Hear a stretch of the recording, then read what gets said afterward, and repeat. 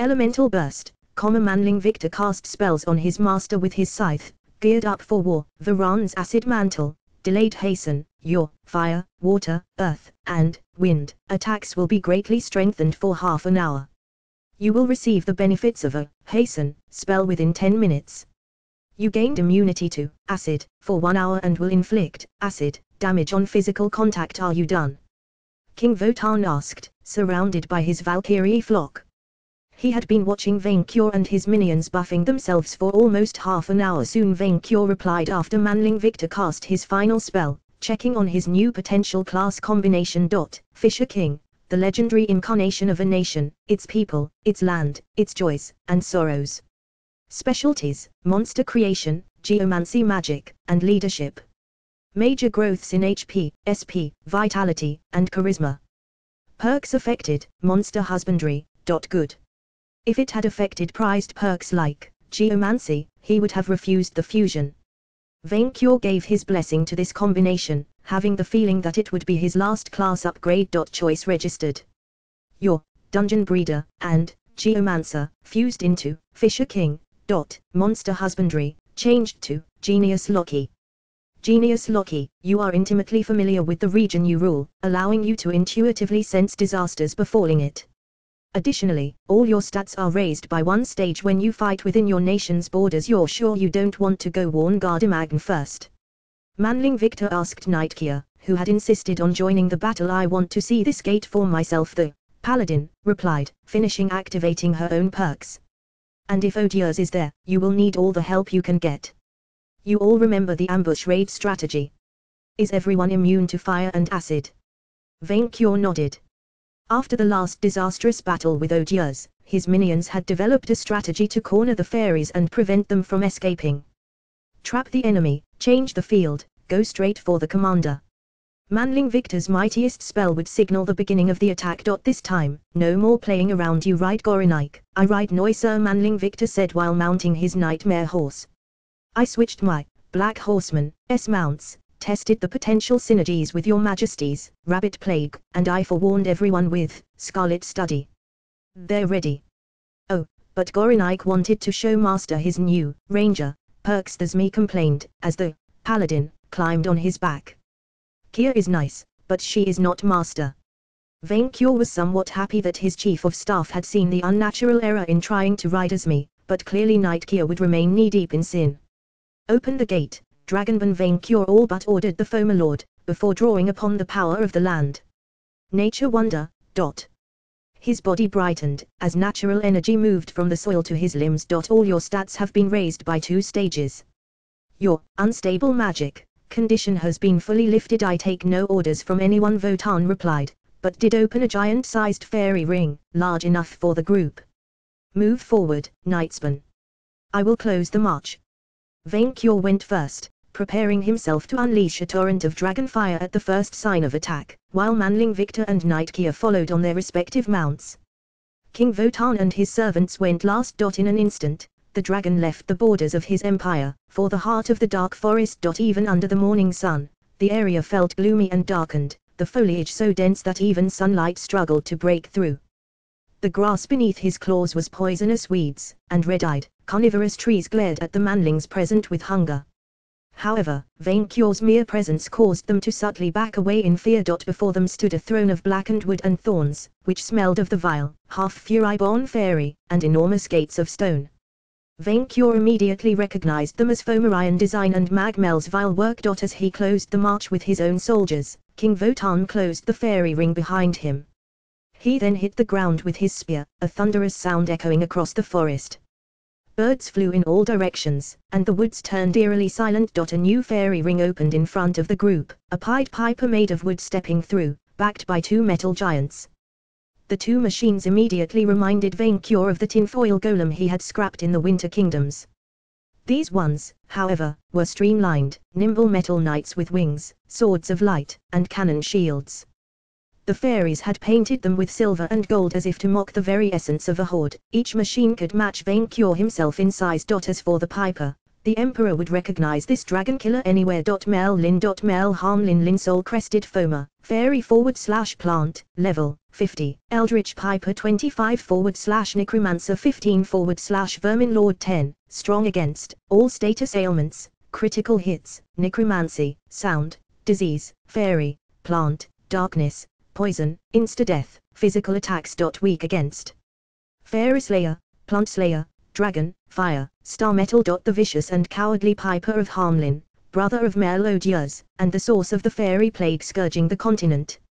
His music can raise the dead, unleash plagues, and summon monsters. Tried to have both you and vainqueur assassinated on dozens of occasions, and now keenly aware that his much more dangerous sister's patience with his failures is running out. What this bad seed lacks in bravery, he more than makes up in cunning and weediness. Get it? Bad seed, weediness. Because he's half plant, a bard, promotion with some nasty performances, good spell casting, summoning capabilities, but easily exploitable vulnerabilities. Victor frowned, however, as his gaze turned to the golems next. As he had worried, the last one had been a mere prototype. How many could the foamers field? Where is Odious? Votan asked, glancing down at the monstrous Piper with contempt. She is busy planning the lesser race's annihilation, and sent me instead to take your tribute. The Pied Piper glared at vainqueur. Why is he still alive? Don't tell me that you wish to kill him before my eyes, the warrior way. Odious asked that I bring his head to her. Since you represent her, I did. The Pied Piper seemed truly shocked by this response, as if the idea of Votan turning against him was unthinkable. You betrayed the master race. I did not betray myself, Votan replied with aloof disdain. I fulfilled my oath. Then you know the consequences. The Piper glared at Votan, the atmosphere even tenser than before. Your kingdom will burn for this. Only if you kill them now, will my sister overlook this treachery. I welcome her challenge, the Foamer Lord replied, unconcerned, before opening a portal of his own. But I do not believe you will live long enough to threaten me. War does beget war. Let us return to Asgard, my Valkyries. The shield maidens nodded, most of them crossing the portal. Farewell, Knightsman, Votan said, a last nod at vainqueur. The dragon grumbled but returned the gesture. The Foamer Lord vanished and collapsed the fairy ring behind, leaving the two groups to stare at one another. I do not understand him, the Pied Piper said. Why court death for principles? Even with a soul, this is beyond me. And to punctuate his words, he immediately attempted to open a fairy ring and escape. Glitzy theater. Vainqueur snarled, an immense cage of golden energy covering most of the forest like a dome. Mellin hit his face against his own portal, unable to cross it. He touched it with his hand, before suddenly realizing that Glitzy theater prevented him from running away. Oh, he said, before turning to face the group. You truly wish to fight good old Harmlin? You say this as if we should be afraid of a battle, vainqueur taunted him. You, cowardly rat, spent years trying to avoid one. Maybe, but you know what they say, Knightsman. Mellin brought out his pipe to his lips, ready to play a melody. A cornered rat will bite a cat. I thought our friendly warning last night would have taught you that. Not only do you threaten entire nations with bombs best left in storage, but you are the source of the plague scouring the continent. Kia realized, her gaze turning to hard steel. You are not going anywhere. The plague, one of my best ideas, won't you agree? I wonder how many tears were shed this year. The knight raised her sword, only for the two golems to shield the foamer, the atmosphere growing even more electric. Victor quickly scanned them. Telos Titan advanced Telos Golem, artificial /fairy, strengths and weaknesses variable, depends on barrier change. The finalized version of the Telos Golem, Melodius' chosen soldiers and instruments of destruction. These relentless automatons have their souls and free will suppressed because of Odious' trust issues. These killing machines can inflict Dragon Slayer damage, shift their weaknesses to adapt to any current threat, fly, and are equipped with magically enhanced earth weaponry. You aren't dealing with the average mooks anymore, your majesty, they are even more powerful than the one we fought in the Winter Kingdoms, Victor warned vainqueur. While the plan called for them to target the Piper first and they had gained 40 or so levels since they fought the prototype, these two golems couldn't be underestimated. Golems designed to kill, well, everything, Mellin mused. But mostly dragons. We have thousands of them waiting in Prydain. A million of them would not protect you from me, vainqueur warned, more focused than Victor had ever seen him. Yet both groups maintained a tense standoff, unsure who would make the first move. If we fight here, the Earthgate will not survive. The Piper channeled magic through his fingers. Watch what you're missing out on. While Victor raised his scythe and almost gave away the signal, the giant stone gates slowly opened. Instead of showing the rest of the dark forest behind, the area beyond the threshold was awfully familiar, Victor having seen it in pictures. A vast touristic landscape under a grey sky, covered by a circle of huge, druidic stones. The vision flickered in and out of existence, as if the world beyond the portal was a mere illusion. Stonehenge Knight Kia said, just as astonished as Victor himself. You came from this place, didn't you? Mel Lin asked. You can return. Your loved ones are waiting for you on the other side. I only see a circle of stones, Manling. Victor deadpanned. I had a course on evil temptation, you know, you get passing grades. Are you sure, Manling? The picture of Stonehenge shifted, the open field of nature replaced with a familiar apartment. Victor's eyes snapped wide open, as a familiar couple of humans came into sight. After almost a decade spent in Outamendi, both in and out of Scalomance, he had almost forgotten how they looked.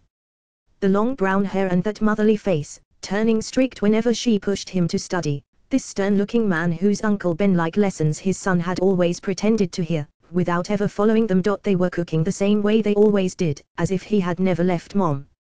Victor blurted out. Dad. You see, I have been researching both of you, Beckel, Dalton. While opening the gate is draining, we can see anything through just fine. Harmlin gave them a nasty smirk. And I know where your families live. Mel Lin waved his hand, and the portal split in two, a second vision coexisting with a reminder of Victor's own life. Kia froze, as a Morgan Freeman look-alike appeared beyond the portal, teaching a 5-year-old child how to fish. Your mother died of grief, Beckel. Mel Lin taunted the paladin. She blamed herself for your death. Because she let you date that stupid boy. As for your father, your death took something that never came back. Look at him, struggling to fill the void with a new family, a new child. Don't you feel sad watching this? Shut up, Kia replied, her hold over her sword tightening dangerously. You think you can scare us by threatening them? Oh, far from it. No, I reveal this to you as a peace offering. If you let me go without a fight, I will open the door for you and let you join them. Not a bad deal, eh? Do not listen to his lies, minions, vainqueur said, tensing like a leopard ready to pounce on its prey, but still waiting for Victor's signal.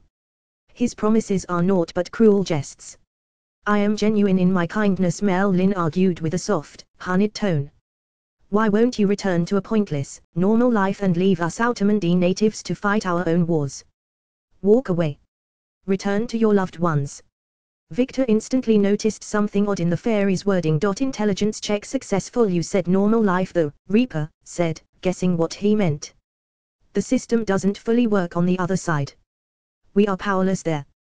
You overestimate yourselves, Mel Lin mocked them, toying with his pipe. You are always powerless. My sister cannot be defeated, you know that. Resistance is pointless. Big words, from cowards who ran away to escape me every time we fought, vainqueur replied, unimpressed. So of course, when he saw his argument didn't work, the piper immediately aimed for the heart. Are you truly so cruel as to let your own blood suffer in ignorance of your survival? He said, looking especially at Kia. The people of this world do not need you, but the ones beyond this portal do. Are you that selfish? Victor knew, in his head and in his heart, that the Foma was toying with them, preying on their emotional weaknesses.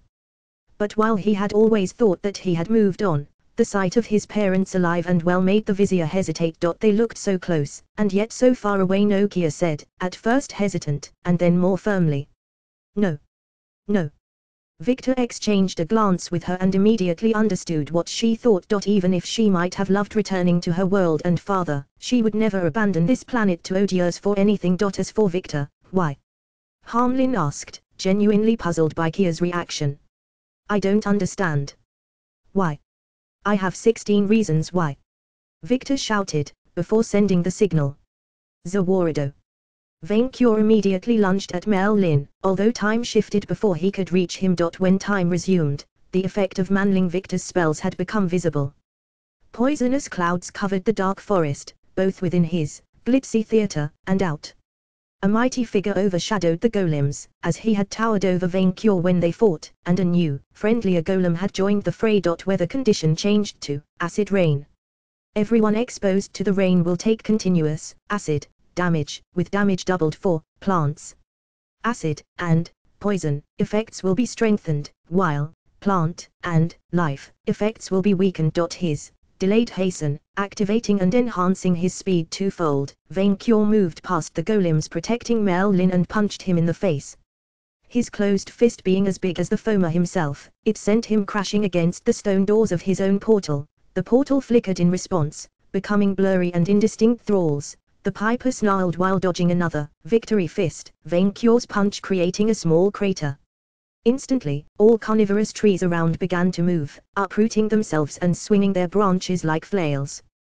Those outside the arena scratched it furiously, while those within attacked Vainqueur's minions from all sides. The acid droplets melting their bark did nothing to delay them Rollo farms. So Rollo the golem answered both Manling Victor's call and the challenge before him. The farmer hastened himself before punching his way through every plant monster between him and Harmlin. His every move shattered trunks. Merlin's golems moved to intercept Vainqueur and protect their master, only to be stopped by a larger shape. They looked up and up. The Tarrasque Emperor let out a bestial roar, casting a great shadow upon the forest. Even the golems barely reached up to his waist. Askia summoned her solar judgment to incinerate the plant monsters, and Gorinike tackled a golem from behind. Manling Victor joined the Tarrasque attacking the other one. The reptilian titan was so huge that he easily lifted the machine like a toy and savagely plastered it against a wall of the glitzy theater. The entire landscape trembled, as his feet crushed dozens of tree monsters with every step. Telos Titan, used, barrier change, poison WIRM. Telos Titan, became immune to acid and poison. The poisonous acid rain dripped down the golem's armor, unable to harm them. Neither could it affect Vainqueur's own allies though, shielded by protective spells. With no one left to protect him, Merlin suddenly teleported within a few meters of Vainqueur himself, much to his surprise. I see, your arena blocks portals and teleportation out, but not into or within its confines, the piper observed, bringing his musical instrument to his lips while putting as much space as he could between Vainqueur and him. Come, my servants. Vermin shield. A horde of cat-sized black rats crawled out of the grass below Merlin's feet, forming a monstrous barrier. While Vainqueur wanted nothing more than smash or incinerate the piper, he remembered the strategy and stuck with it. Instead, he anchored himself to the ground, and called upon his magic, leaving the piper to tinfoil Rollo's care. Terraform, non-magical terrains, volcano. Answering Vainqueur's order, magma seeped through the earth and set the grass ablaze. Almost every plant within a mile caught fire, the monstrous trees wailing in pain as the world turned hostile to them. Some rats died from the heat, but most survived the flames by using the corpses of their brethren as a bloody carpet. Meanwhile, Merlin prepared to sing a song, only for Rollo to reach and tackle him with his shoulder. Even with his native resistance to physical attacks, the blow made the foamer bleed golden blood through the mouth. While Vainqueur focused on terraforming the land, he glanced at his allies to oversee their progress. The acid rain and the magma, both against which his minions had been protected again, had quickly felled most of the tree monsters. Only the golems were left. One of them had engaged Nightgear and Gorinike in an aerial battle near the arena's ceiling, and amidst acid clouds, the machine tried to impale the Zmee with its blade, while he and Nightgear retaliated with elemental breaths and light rays respectively. Both sides were hastened, but the golem took more than it gave. The other machine fared terribly against the Tarrasque, who was busy tearing in half with brute strength alone. Manling Victor even abandoned the reptile to take care of its prey to assist tinfoil Rollo. Rollo remembers how you burned his fields, the farmer told Merlin, ignoring the rats biting his ankle to punch the foamer once in the face, then twice. Rollo will use your corpse as a fertilizer. I do not remember all my victims, the piper replied as his vermin servants managed to slow down the golem by drowning him under their sheer mass, giving him a brief respite. The foamer brought his musical instrument to his lips and sang a melody. But they all remember me. As the song echoed across the burning battlefield, a horde of diseased, greenish specters swirled out of Merlin's pipe. They looked like plague victims, diseased humans, Beastkey, and other creatures howling their grudge against the living with a strident sound. Mel Lin's Harmlin melody summoned the ghosts of his victims. Rollo protected his face with his hands, but couldn't stop the flood of specters attacking him from all sides. While he was strong, he couldn't hit intangible foes, and the rats impaired his movements. Rushing to the rescue on his nightmare horse's back, Manling Victor started targeting the ghosts with his scythe, consuming the souls. "You're sure Cybele won't be too mad?" the vizier shouted to the farmer, while vainqueur finished terraforming the area and the Tarrasque swallowed his last foe's scraps whole. "Old trees must often burn for new seeds to bloom." Tinfoil Rollo replied, before turning his attention back on Mel Lin with the last ghost gone. His role in the battle was to occupy enemy spellcasters in close combat, preventing them from mounting a defense against other minions' assault. The lion's share of the work, however, befell vainqueur. Even his favorite manling's purpose was only to buy him time, so he could unleash his overwhelmingly powerful attack. His rats forming a barrier of flesh around him, Mel Lin began to sing a strident, horrifying dirge, and surrounded himself with eldritch power. Mel Lin's Azathoth lullaby, "Wilsu, you do not face a magnanimous dragon today, fairy." Vainqueur roared, as the stage was set. "You face the great calamity of this age." Geomancy. Geomancy activated. Field type, volcano. Effect, eruption. Everything inside the glitzy theater erupted in blinding flames. Shielded from fire and acid by spells, only vainqueur and his allies survived the magical firestorm. Some like Tinfoil Rollo were thrown away by the blast's power, but the heat could not harm them. All of Mel Lin's rats, meanwhile, were instantly vaporized, as was the last enemy golem. The foamer's song was laced by a howl of pain as his wooden skin burned from the searing flames, his magical pipe melting in his hands. You inflicted massive fire damage. The stone gates shattered before the mighty blast, unleashing rainbow-colored lightning in all directions. Space itself seemed to tear itself apart into an unstable rift, flickering in and out of existence before collapsing on itself. Surrounded by ashes, the dragon turned to the last enemy standing. The scene reminded him of his first confrontation with Votan, whose powerful Ragnarok had shattered the piggy bank and cast the dragon down before he could retaliate.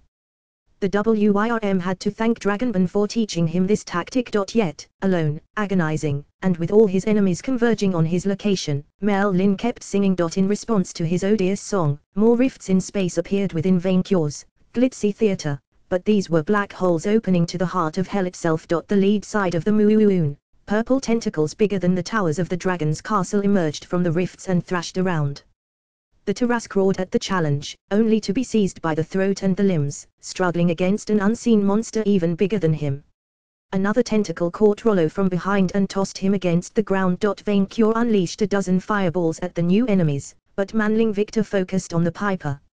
"Ignore the summons, hit the summoner," the Reaper shouted before unleashing a Had's blast at the foamer. Mel Lin leaped away, singing desperately while almost tripping on ashes. Descending from the skies, Nightkeer and Gorinike dived towards the foamer. A tentacle stopped the Zmi midway, but the Paladin leaped off his back and reached the foamer. In one swing of her blade, Nightkeer severed the foamer's right arm, the one holding the pipe. Mel Lin let out a snarl of fury as his melody was interrupted, the rifts closing and cutting the tentacles. The foamer tried to dodge a lethal strike from the Paladin's blade, only to move closer to vainqueur. Wait. The foamer raised his last hand in desperation. "Please, I can." Vainqueur crushed him with his fist, shutting him up and pinning him to the ground. With the portals closed, Gorinike landed next to the group, while the Tarrasque happily feasted on the tentacles. "We won," the Zmi rejoiced, Rollo patting him on the side. Gorinike helped. "You tried to have me killed in my sleep, Mel Lin, and you hurt dragons when they could not fight back," Vainqueur told him. "Your death will not be a dignified one." Manling Victor. His chief of staff raised his scythe. "Good ol' Harmlin may die," Mel Lin replied with a glare of utter hatred, slamming the ground with his left hand. "Carry out the sentence," Vainqueur ordered his vizier, but never alone. Manling Victor beheaded him in one swing like he did with Mag Mel. Harmlin's twisted soul let out a final scream, as it was dragged into the spectral scythe, his body turned to ashes, returning to the blasted earth that gave that vermin life. The brutal, one-sided battle had lasted less than 5 minutes, as he cancelled his glitzy theater, Vainqueur realized that he hadn't even taken a single wound. Congratulations. For organizing your minions and leading them to an overwhelming victory, you earned a level in Kaiser, plus 30 HP, plus 10 SP, plus 1 STR, plus 1 VIT, plus 1 Ski, plus 1 AGI, plus 1 Char. Even the system seemed to find it too easy. Luck check failed. Manling Victor's eyes widened in horror, upon noticing a glowing inscription where Mel Lin had slammed the ground. A green rune. We need to evacuate, he shouted. Right now. Skill check successful. Vainqueur immediately sensed why, as he raised his eyes at the skies, seeing them aim for their location even with the clouds obscuring them. A falling star. Golden Road. Vainqueur opened the path to his horde, his minions rushing through his portal, with one exception. You, get through. The Tarask looked up at the missiles, unimpressed, and then returned to feasting on the leftover tentacles. Vainqueur almost used alpha magnetism scales to make him behave, but realized that he didn't have that much time. With great annoyance, he crossed the portal and closed it behind, right before the bomb fell. Having left the dark forest for the warm confines of Vainqueur's vault, the group let out a sigh of relief. Wow, that went well, Manling Victor said, his horse letting out a proud humph. Epic parties, We had a Tarask Night Gear replied from atop Gorinika's back, before frowning. Where is it? Check up on him, Minion Vainqueur ordered. He knew the creature was all but indestructible, but he worried about its safety still. Camilla's scrying mirror, Manling Victor cast, a phantasmal mirror appearing in front of him. The surface shifted into a representation of the dark forest, or rather, what was left of it. Harmlin's last curse had raised a large chunk of the region, turning miles of woods into smoking craters. Tons of debris and flames had elevated into the atmosphere in the shape of a giant mushroom, a testament to the fairies' willingness to destroy their own home if needed. A rainbowy crest had appeared near the ashes of Harmlin, a trophy waiting for the victors to claim. And amidst the devastation, the Tarask was busy feasting on cooked tentacles, none the worse for wear. He was glowing even greener than before though. Well, Manling Victor said, I guess cancer rates aren't going down anytime soon.